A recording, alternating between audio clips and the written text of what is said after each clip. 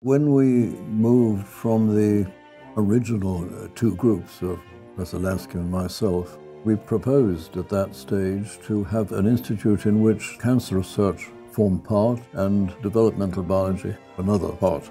The original question that we were trying to answer, and this is back in the 1950s, was whether all cells in the body have the same genes. Even DNA was not really discovered at that point. The original experiments we did involved taking the nucleus out of a specialized cell and injecting it into an unfertilized egg.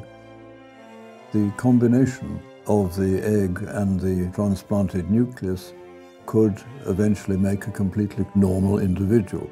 This was all done in frogs. And it answered the first question, which is, do all cells of the body have the same genes? And it seemed clear from this experiment that that is the case. It was the work of Takahashi and Yamanaka which really opened up this whole approach, that you might take a tiny bit of skin and generate cells of all other kinds from it.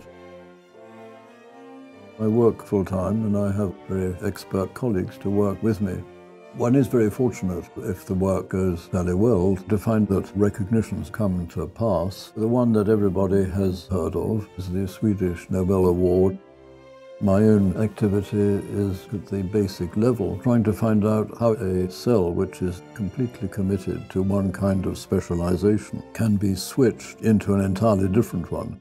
As you can imagine, to take a small piece of skin and derive from it new brain cells or eye cells would be an enormous health advantage. If people are receiving their own kind of cells, there would be no need for immunosuppression. Disorders like neurodegeneration, Alzheimer's and so on could be relieved. That is indeed the direction in which the work is going.